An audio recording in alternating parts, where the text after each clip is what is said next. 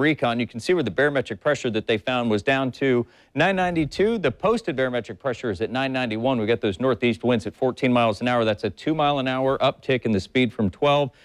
With the barometric pressure dropping, this stayed the same. It's only a 1-point drop, but typically when this goes down, this goes up. As you can see right now, the hurricane recon continues. They found some wind speeds as high as 77 with that barometric pressure. Here's the change in the forecast. We're still looking, this is an 8 a.m. landfall. We're still looking at about 2 o'clock in the morning.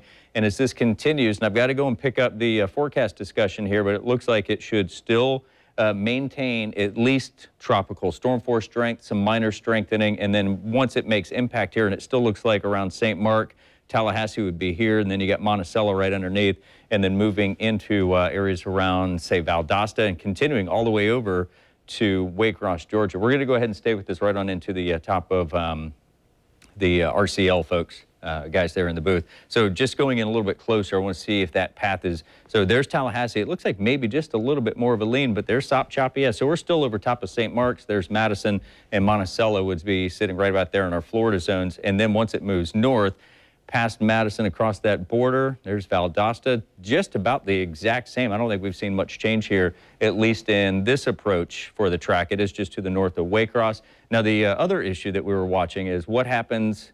Remember, it was going to move off from Savannah and then kind of swing around the Outer Banks. I'm going to expand the view here.